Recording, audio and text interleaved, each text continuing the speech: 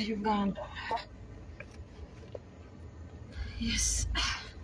Anange bantu bange tuli wano ku sikafuna gundi asimbule kamala okulaba driver wa asimbule kubanga kitulese ekigo ku prison tetukifunye jangu asimbule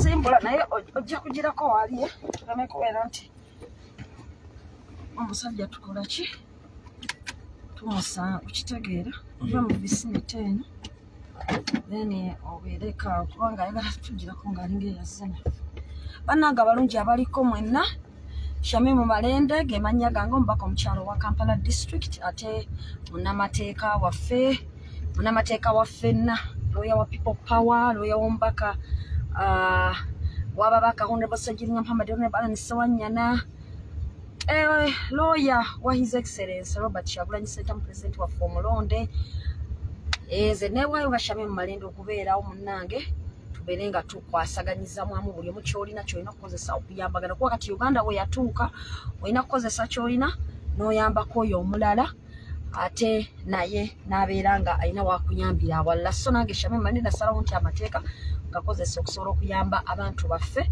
nga sisasudda guno n'omusango gwa Ssegirinya Muhammad nagwo ssebo tumaze omwaka mulamba n'okukwatayo naye nga omusango ogwo nagwo era munnange tetusasulwa twali tusasuddwa fuluma twali tusasuddwa okusobola okulaba nti tukola omusango guno so n'olwekyo olunaku olwaleero tukedde bwangu okolera ku makya nnyo ne tujja wano ekigo ku prison tubadde tulina okugenda ku prison ey'ekigo eno we tuli kati ate nga tulina n'okugenda ku prison eya Eruzira nawo wetwabadde tulina okucheckinga ba clients baffe naye tusoose wano ekigo ku prison naye kye tusanze ekigo ku prison tubadde tuzze kulaba Honorable Ssegirinya Muhammad ne Honorable Alan Sewanyana okusobola ongera okuteekateeka emisango gyabwe kuba tuli mu kuginoonyerezaako n'okutegeka okulaba ngeri ki gye bayinza okuyambibwamu okufuluma mu kkomera era n'engeri gye tuyinza okuteekateekamu empoza yaabwe oluvannyuma lw'okuba nti oludda oluwaabi lwa gavumenti lwabeesibirako ddala ne lugamba nti beebatta abantu e Masaka so ffe nga bannamateeka obuvunaanyizibwa bwaffe bwakuteekateeka musango gwaffe kuba ne ssemateeka atugamba nti tulina okutegeka omusango gwaffe era ne tubeera nga batuwa obudde obumala ne akaseera akamala ku interactinga n'abantu baffe wabula kibadde kya nnaku nti ekigo prison wenkedde okuva ku makya nakeddewo ssaawa 2 kati zino zigenda kubeera ssaawa 6 wabula ng'omu ku bannamateeka ba Ssegirinya ne Alani nemeseddwa okuyingira mu prison okusobola okuinterviewinga ba clients mange ekitabadde kirungi yadde n'akatono olw'ensonga nti ababaka bano ababiri jjukira bagenda kukomawo mu kkooti nga lunaku zigenda kuba olw'emmande nga let me check the dates ababaka Honorable Ssegirinya Muhammad ne Honorable Alan Sewanyana bagenda kukomawo mu kkooti nga 7 Novemba ku ICD kkooti Kololo ku misango gy'ebijambiya so nga bannamateeka baabwe tumaze ebbanga nga tujja tunoonyereza ku musango gwabwe n'okugutereeza n'okunoonyereza ebigambibwa ebiboogerwako okusobola okubateekateeka okuteekateeka omusango gwabwe obulungi era baali batuyise ne batugamba nti abwe ne beebulayo ng'olunaku lumu oba 2 musobola okufissaawo akadde nga muvudde mu pepa waka ne mujja ate ne tubaako bye tuwayaamu mu kkomera nga omusango tegunnadda so n'olunaku olwaleero nga Shamim Malende mbadde nnyimukiddemu nga omu ku bannamateeka ku lw'abannange okujja okulaba nga tufuna information endala eyinza okwetaagisa okuyambako bannaffe bano ababaka ababiri omusango gwabwe ku mmande wabula olutuuse ku geti ya Kigo prison nentegeezebwa nti yadde ndi looya yadde ndi mubaka wa Kampala yadde babaka yadde ki sigenda kuyingira olw'ensonga ya Eboola nembagamba ye batugambye era nde kitumanyi kati essaawa ekiriwo ti Kampala ne Wakiso byonna n'ebitundu tebinaba kugenda ku lockdown tebinagenda ku muggalo kubanga okuŋŋaana okuyingira prison obanga abagamba nti balangiridde lockdown ku bifo bino tetukyakkirizibwa yadde okutambula okujjawo naddala nga nze munnamateeka alina okukiikirira abantu bange ng'ate omusango gwabwe guli sensitive nnyo ng'ate obudde obudde bwogerwako mu ssemateeka nti bukulu nnyo mu kuteekateeka emisango gino. Ne bangamba nti lockdown tewali, naye prison nga yo yasazeewo ebigifuga nti temujja mwenna kujja, temujja kuyingira, era baafulumiza n'ekiwandiiko. Ne mbagamba lwaki ekiwandiiko tekyabaddemu tusanitizinge, twambale masiki, kubanga essaawa ze preventive measures eziriwo, tusobole okulaba nga tulaba abantu mu ngeri emu oba endala. Ne bagamba nti tewali akkirizibwa kuyingira, oba oli looya oba oli ki. So n'olwekyo bwe tutyo tumaliriza nga ababaka tetusobodde kubalaba, tetusobodde kuteekateeka musango gwabwe, kugamba ku interfacinga nabo nga baali batusabye ku lunaku olwaleero, kuba batugamba nti tukole nga tuli mu pepa waka nga tumukola, bwe tunaba tumumaliriza oba nga tumukwasaganya tujja kufunayo obudde tubalabe. So kibadde kya nnaku nnyo okulaba nti tulemeseddwa, wabula tusobodde okubalekera obuwandiike obulaga nti tubaddewo era n'okubugezako bagayidinga mu bye tunoonyereza ku musango gwabwe. Katusuubire nti abakulu banaabiteekayo, kubanga ebbaluwa tuzibawadde emu ebadde ya Alani Ssewanya n'engera ya Ssegirinya Muhammad baganye okuzirisa, bagambye nti bazirisiivize naye baganye ozikoonako kopi zaffe. So naffe ne tukomawo n'ezaffe nga sinkooneko naye nga bazisigazza. Kakati tubuuza nti sisitemu ki eno eya justice gye tukoleramu mu Uganda olwaleero. Kiraga nti buli kintu kyonna kiringa ekya trial and error. Kati obwo bwe buzibu bwe tuyina, era nange ng'omubaka omukyalo wa Kampala ate nga ndi munnamateeka kinkakatako okuveetinga oba okutunuulira justice system n'engisengejja n'endaba weeri nti bannayuganda bye bakaaba ku mpeereza y'amateeka ddala kituufu bituufu. Olaba osobola okuba nga nze munnamateeka omukulembeze w'abantu ate akiikirira ababaka n'abantu ba bulijjo, bwe banziza ku prison nga nsobola okuyisibwa bwentyo ng'ate Kampala n'ebifo ebiriraanyeewo wa metropolitan tebinnateekebwa ku muggalo. Naye ne bangamba nti tojja kulaba Ssegirinya, tojja kulaba Alani, tojja kukola ki, nga n'omusango gwabwe gutuuse. Ate nga batunaaba tutuuse mu kkooti, bo ebyo tebaagala kubimanya nti mwe aba defense tebabawa mukisa kulaba bantu bamwe eva batukugira. Kkooti yate ebyo naye teyagala bitunuulira. So tugamba nti bintu nga bino byetaaga okutunuulirwa.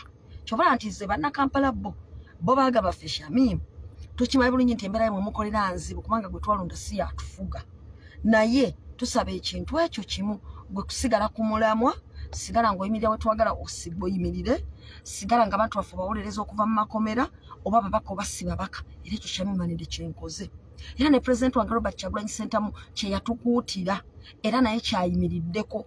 First Lady waffe Babi Kyagulanyi kye bayimiriddeko. Mu Uganda abantu basigalidde ku kimu ku ssuubi ery'okuba nti babeera n'abo abakulembeze abatono naye nga bayimirira ku mazima, nga basobola okulaba ekituufu ate nga tebagulwa ssente. Ekyo nno kikulu.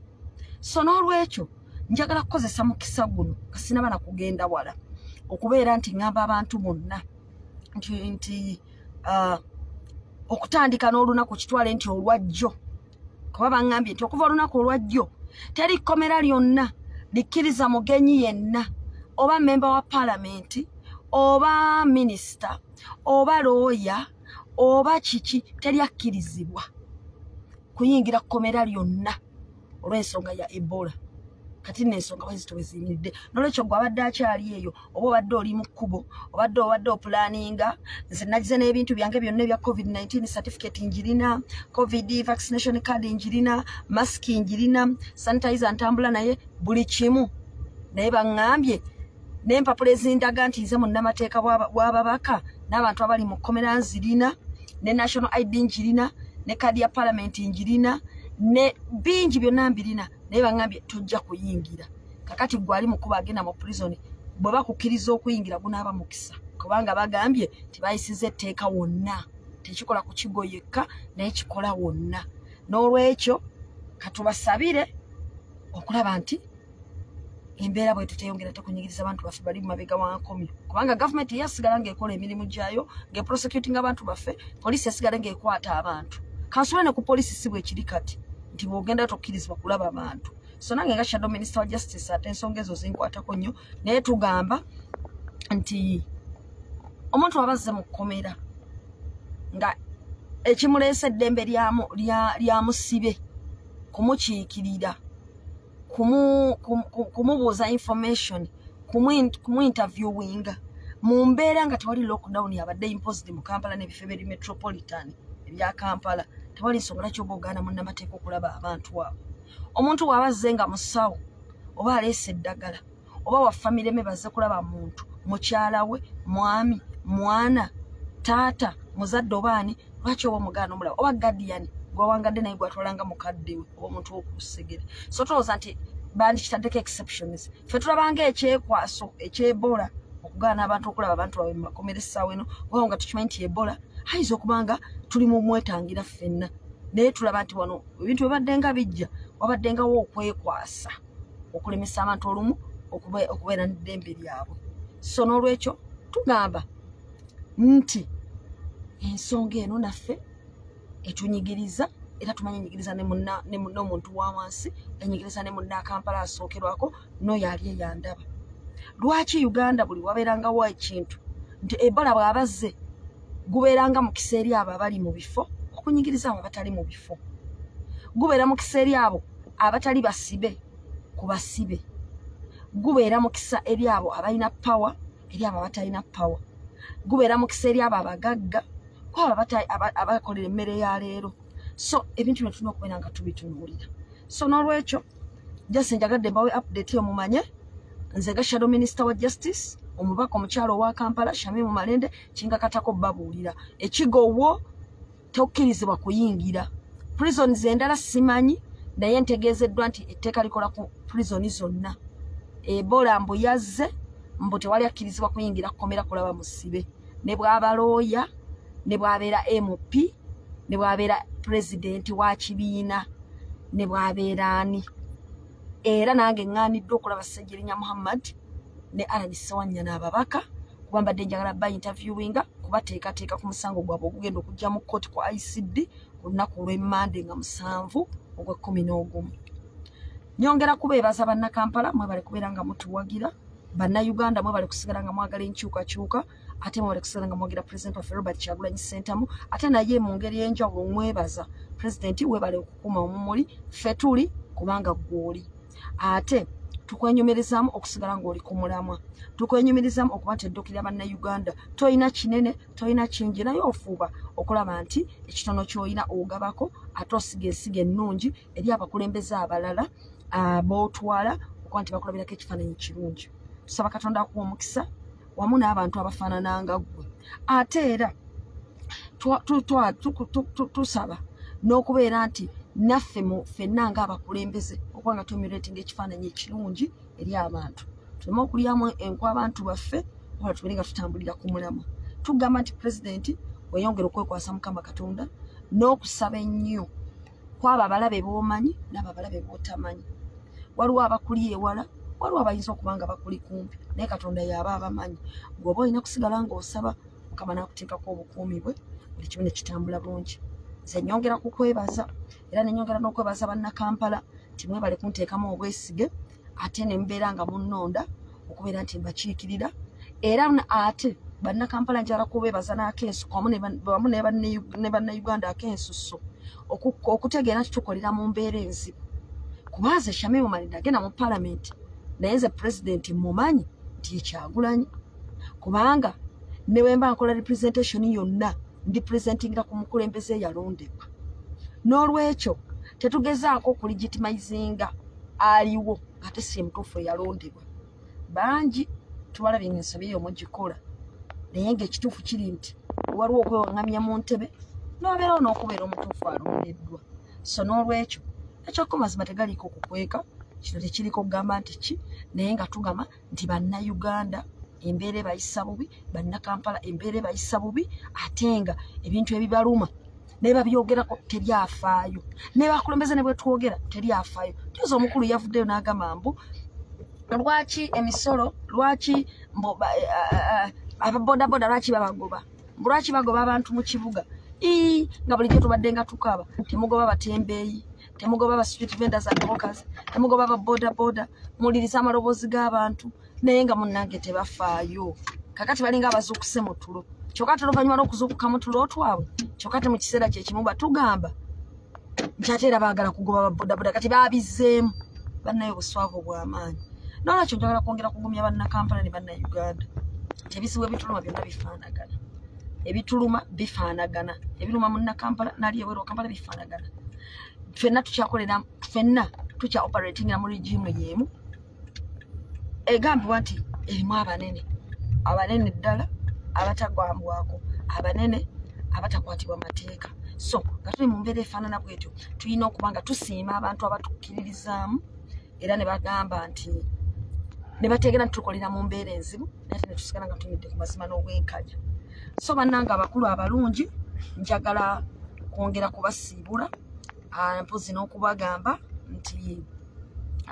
nti essaawa eno tusimbudde, twongedde okusimbula okuva ekigo ku prison oluvannyuma lw'okugaanibwa okulaba ababaka era nga tuvugibwa emmotoka okusobola okuba nga tuva ekigo mu prison ate tugende tukakalabye emirimu emirala. Naye gwali eka njagala kutegeeza bw'oba olina omusibe wo yenna ng'ali mu kkomera lyonna mbu aba prison bayisiza ekiwandiiko ekitakkiriza kulaba muntu yenna mbu waliyo Ebola era ebyokunaaba mu ngalo ne sanitizer ne bw'ojja nabyo nga ne masiki olina tebakukkiriza.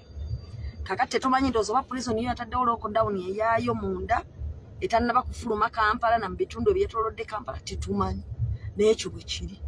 Jangu n'empapula ze za COVID, jangu ne national ID, jangu ne masiki zo ne sanitizer tebajja kukkiriza kuyingira. So wano wenjogerera nva kigo ku prison banganye okulaba omubaka Ssegirinya Mwetaga Alangide Ssewanyana. Bangambye ne kumando ne ku prison zendala bwe kityo bwe kiri. Tusabiyigane okusobola okulaba nti embeera eteeka edda mu nteeko kuba bannayuganda banyigirizibwa nnyo. Sisobola kumala live eno ngasogeddeko plight y'abaana aba Middle East.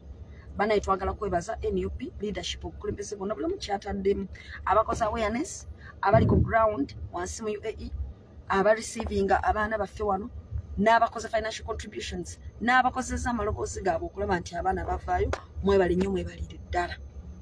Ekyo kye nnyinza okwogera. Tugamba nti challenges zikyaliwo naye tulina okusigala nga tuyimiridde ku lw'abantu baffe. Kitone kye tulina tukigabaneko nabo. Mpozi n'ekirala nti bannakampala ebiyitibwamu bingi nnyo. Ba street vendors ne ba hawkers obuzibu bungi, ababodaboda bungi, obutale entalo zisusse, okulwanira obukulembeze bukisusse, obutale bufunda, obutale bwagamba okuzimbwa tebuzimbibwa, buli kimu sente omusolo gususse, abasuubuzi kesisi ebatawaanya, buli kimu tata tutambule tugende. Kesisi ebatawaanya, buli kimu. So n'olwekyo bino bye bimu ku bizibu ebingi bannayuganda ebyali bibalondesa enkyukakyuka ne bannakampala. Ne bagamba owaayi tuleekaanye tukooye teri atufaako. Abaka baffe ne boogera gavumenti tefaayo. Abakulembeze baffe ne boogera gavumenti tefaayo. Ekinene ennyo kyekola ate mu bakulembeze baffe efunamu ab'emitima eminafu beegula n'obusente mu kifo ky'okukola ku nsonga zaffe. So abantu beetamwa dda. N'olwekyo nange nsigala nnyongerako omulanga n'eddoboozi lyako okugamba nti tuwulirize eddoboozi ly'abantu. Tosobola kubeera mukulembeze ng'eddoboozi ly'omuntu wa bulijjo eyakuteeka mu ntebe eyo nga toliwuliriza. Tosobola kweprioritizinga nga omuntu wa bulijjo tomuprioritize tetulya mmuleka baaba tetulina kyakukola. Kankwemu brief English ogenda kudda kwali kati. Briefly in English, we have just left Kigo prison. We came to see Honorable Ssegirinya Mwetaga and Honorable Alangide Ssewanyana. However, we were blocked. We were denied access to the premises, citing the Ebola issues, and they're saying that the prison has issued a circular denying all people access to prisons. Whether you are an MP, a minister, or a lawyer, they don't allow you access to any prison because of Ebola. So we don't know whether the prison have set their own lockdown. Because in Kampala and other metropolitan areas, there's no Ebola. There's no lockdown. But in the prison, you cannot do anything. And now, right now, we are leaving Kigo prison, but we have left a letter with Honorable Ssegirinya Mwetaga and Honorable Alangide Ssewanyana. It was delivered by the prison authority, but we have been denied a copy, and they have refused to acknowledge the receipt of it. But the case against Honorable Ssegirinya and Alangide is coming up on Monday, that is 7th November 2022 at ICD Court in Kololo. But we want to condemn these actions against the human rights, because as defense, We are entitled to have adequate time to interview our clients and also prepare accordingly. But if we have been denied the chance to interview them, then how are we going to ably defend them on these charges? So I just want to send a message to all Ugandans out there, as Shadow Minister of Justice and Constitutional Affairs and as Woman MP Kampala District, Shamim Malende, I tell you that the prison authorities are saying that no one is allowed access. Even if you come with all the COVID certificates and cards, you are not allowed access, and it is really absurd. But we want to thank all of you who have stood by us. I want to thank my president, Robert Kyagulanyi Ssentamu. Thank you for standing on the truth. Thank you for showing the way. Thank you for acknowledging people that are really good in the struggle. Thank you for being part of thank you for leading the struggle. Thank you for helping out on our UAE stranded Ugandans. Thank you for everything. Thank you for being committed to the struggle. Thank you, our First Lady Babi Itungo Kyagulanyi. Thank you, the NOP leadership, our Secretary General. Thank you so much for everything. We cannot really pay you anything. You are worth, you are really worth so much that we can never pay you for anything, but we just pray that God blesses you. Lastly, I want to thank the people of Kampala who voted me into power. Thank you for trusting my president, Robert Kyagulanyi Ssentamu. Thank you for trusting NUP. Thank you for trusting Shamim Malende. You know, the people of Kampala, you told me that, Shamim, when you go to Parliament, just make sure that you don't forget the court. Come back to court and help us with the pro bono services of our common people, and that is what I have always done. And please also fight to see that Honorable Ssegirinya and Honorable Alangide come out, and that road, I'm still on it, and it is what I'm actually following up on And also, you also told me that, Shamim, you just stick to the truth. You know, we know that you're working under unfavorable situations because the president we voted was Robert Kyagulanyi Ssentamu. But since you're operating under a regime that you do not believe in, just stand on the truth. And that is what I have always done, and that it is what I will always do. I just want to send last a message to the people in the government that please, let's listen to the voice of the common person. Let's transit. Let's give power peacefully. Let's work on the issues that are affecting the common Ugandans and the Kampala people. The issue of excessive taxation, the issue of cases brutalizing the traders in the city, the issue of human rights violations, the issue of stranded Ugandans, the unemployment among the youth is leading people to go away even when they know that the conditions are bad. The human organ, you know, the human organ issues must be addressed, and all those other issues. Political parties must be given an opportunity to operate freely. The freedom of speech and expression must be left to work in a democratic setting. All that said, I just want to thank all of you who have been on this live. Thank you so much for having been part of this video. Thank you so much for having saved your data. Thank you so much for loving Shamim Malende. Thank you for voting me into power. Thank you for trusting me. Thank you for trusting my president, Robert Kyagulanyi Ssentamu. Thank you so much, my first lady, Babi Itungo Kyagulanyi. You're always guiding. Thank you so much, our NOP leadership. Thank you, all change-loving people. Thank you, Uganda. Thank you, Kampala. Thank you, the diaspora community. You're really amazing, and we pray that God may bless you all abundantly. For God and my country, thank you so much. Maybe if I may say this, you know, we must all love our country. We must all put Uganda first before we put our selfish interests. We must ensure that Uganda transits peacefully. Leadership, the presidential election transition must be peaceful, and that is what all Ugandans want to see and yearn to see. We do not care how many people have been hypocrites or how many people have backstabbed the voters and all that, but we just have to keep standing. The few that will remain standing must stand on the right track and must defend the people and the sovereign of this country. For God and my country, thank you all for watching. We love you all, but I just want to remind you that right now I'm leaving Chigo prison to go and do other errands after having been denied access to interview Honorable Ssegirinya Mwetaga and Honorable Alangide. Thank you all who use your voices to communicate. Thank you all who deliver messages of change. Thank you all who deliver messages of unity. Thank you all who deliver messages of hope. Thank you so much, all that add a voice for the common, to give hope to the common person. I remain yours, Shamim Malende, a woman member of Parliament, Kampala District, and Shadow Minister of Justice and Constitutional Affairs. Thank you so much. I sign out. Bye bye. Thank you for watching.